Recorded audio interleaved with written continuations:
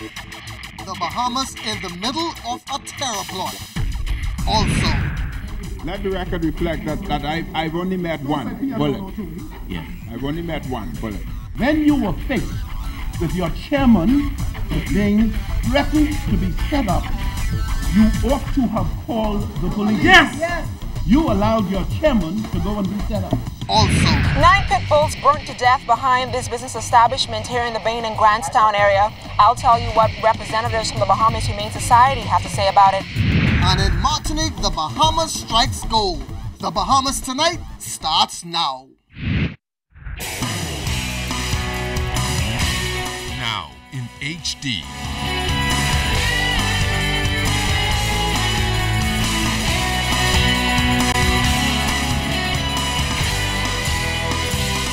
ZNS Network presents The Bahamas Tonight.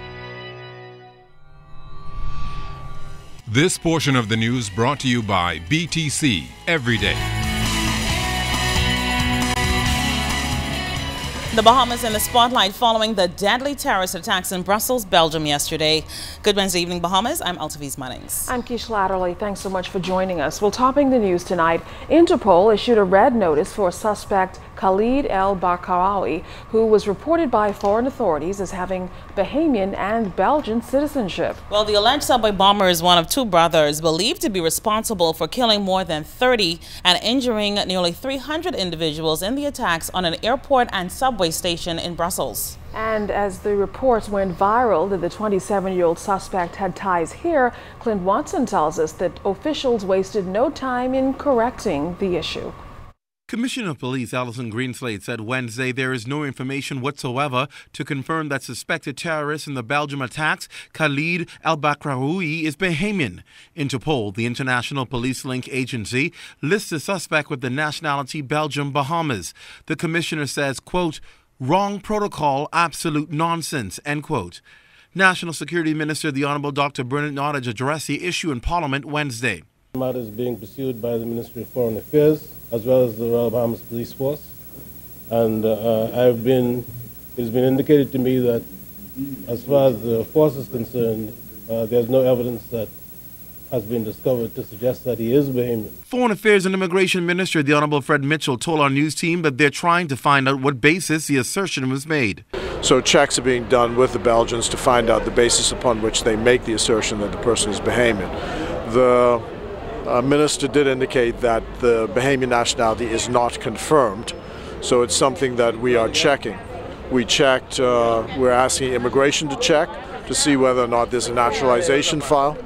We've asked the passport office to check to see whether the individual has a passport, and we're checking with the Ministry of Foreign Affairs to find out from the Belgians themselves what is the basis upon which they are saying that he does in fact have a Bahamian nationality. These implications do present security concerns, though, especially for the Bahamas, and Minister Mitchell says it's something they're also addressing. We've certainly been in touch with the Americans, who obviously would be very concerned about this, given that they're the country that people are really trying to get at. Their citizens are here, so we're just being watchful, careful. This country has nothing to do with that business.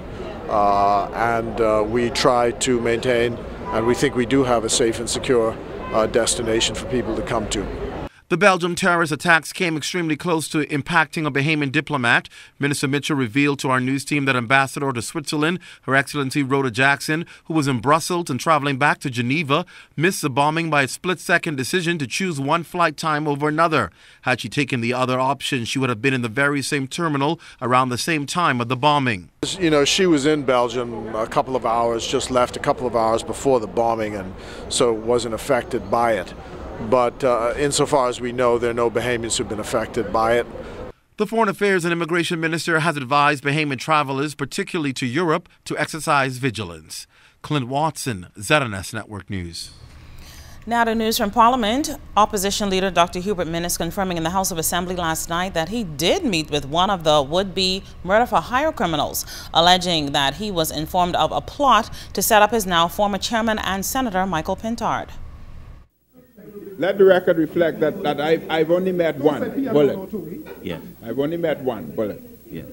But, Mr. Speaker, I want the Bahamian people to appreciate that if somebody says to you, to me, that your chairman is going to a meeting, your chairman will be set up. Prime Minister the Right Honorable Perry Christie taking grave exception to the admission by telling the House that his life was reportedly also threatened. He said that Dr. Minnis should have done the proper thing and report the matter to the police. You were faced with your chairman being threatened to be set up. You ought to have called the police. Yes! Yes. When I was faced with the realization that these allegations were made, I called the Minister of National Security and said to him, I would wish the police to be involved. Right. My immediate response was, let the police investigate. You allowed your chairman to go and be set up. I have no idea, none whatsoever about this matter, but the one thing I know, and I hope, that the police will fully investigate it. So even as we sit and debate this here, what you did in your home, I presume, you will be able to explain to the police. If the police apprehend these people who've been in your home, I presume they will say. If they say what you say, then that's it. The point of the matter is, I have no knowledge. I'm only saying to you, why did you allow your man to walk into that, what you say was the trap? The Golden Gates MP, the Honorable Shane Gibson, has labeled opposition members as hypocrites after they reportedly took a plane ride to one of the islands in a plane reportedly owned by a numbers boss. Gibson says the Free National Movement has argued that the Progressive Liberal Party is in the hands of the numbers men and other investors, and they themselves were photographed on their aircraft. East Grand Bahama MP Peter Turnquest, however, charged that it was the PLP who legalized gaming and that they did nothing wrong. Even before we decided to regularize and regulate web shop gaming in the Bahamas, these guys had business license issued by them. That's right. So they were never illegal as far as I was concerned. It's y'all who saying, well, why were you saying illegal? I never said illegal. As far as I'm concerned, if they got a business license to operate, they paid business license fees on their operations. They paid it every year. When I checked the record, they paid for national insurance contributions. They had in one of those web shops, they had over 500 persons employed. 500 employed, Mr. Speaker, and they actually paid national insurance contributions for every single one of them every year they were in operation. So my position is they were never illegal, never. But my concern is I don't like hypocrites. The member is absolutely correct. As far as I understand it, and to be honest, I don't know if that is in fact the owned by the web shop boys. But what I do know, Mr. Speaker, is that this government legalized web shops and gave a provisional license to those same gentlemen that he now speaks about. And so anything that would have happened with respect to us utilizing that piece of equipment, it's not illegal. Gibson also took issue with Fort Charlotte MP Dr. Andre Rollins, who he accused of following the philosophy of his former NDP party. Gibson said it was wrong for Rollins to speak against his F&M leader, Dr. Hubert Minnis. He also played a recording of Rollins' appearance on a talk show. Rollins responded this way. He took him in his bosom, and as he started to wiggle, he said, "You're comical, you're comical." He said, "There's nothing that Dr. Minnis can say that's going to remove the sense of embarrassment that surrounds his answer." He talking about his leader. He talking about his leader. I was asked the question if I believe my leader is believable. And I did not say that I did not believe my leader. I said I expected my leader as being truthful about everything that he has said. I said, however, when I listened to what was said, I find it comical. That is an honest answer. And I stand by it. Well, the Labor Minister also defended the record of the Christie administration in job creation. This after the government has been criticized over an election promise of 10,000 jobs. Well, in setting the record straight, he said the number of jobs have in fact doubled and there are more in the pipeline. Here's Janaea Noel Ferguson. From May 2013 to November 2015, Labor Minister Shane Gibson said the government had seen a steady increase in job creation.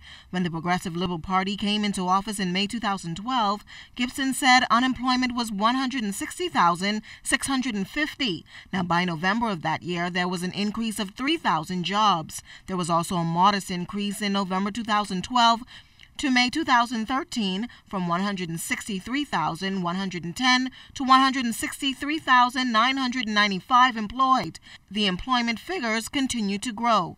In November of that same year, unemployment stood at 166,595, and at the end of the following year, also an uptick in the figures from 171,000 to 174,000. Then, Mr. Speaker, it went from November 2014 to May 2015 from 174,245 to 183,915, an increase of 9,670. That's in 1 year. So, Mr. Speaker, the net difference from May 2012 to November 2015, we have a net difference of 20,170 jobs created by the Progressive Liberal Party government. The Labor Minister, however, admitted that they were not pleased with the figures and there is still more work to be done. Meanwhile, MP for East Grand Bahama Peter Turnquest taking the government to task on the 2,000 layoffs at Bahamas last year and growing concerns about Bahamian employment at the Point construction site. He added that there are still many unable to find jobs.